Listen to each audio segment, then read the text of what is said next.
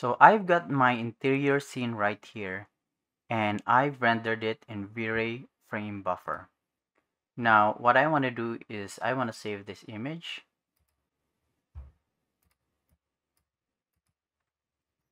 Then just choose a name. Let's just call it 01.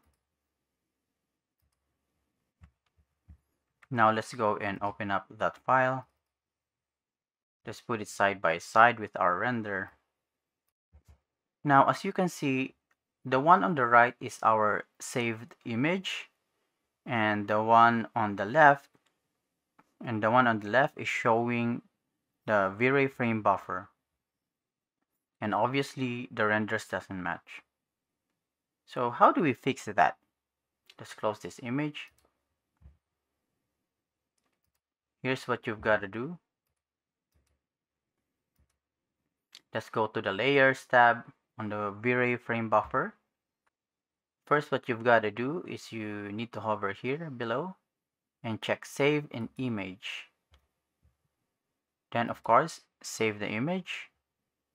And over to the color management, check color conversion. Then over here, hover over to no conversion. Choose a name.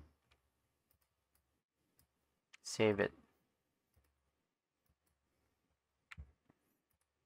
Let's open up the file again. There you go. Now the render matched the one on the Vray Frame Buffer. Hope that helped.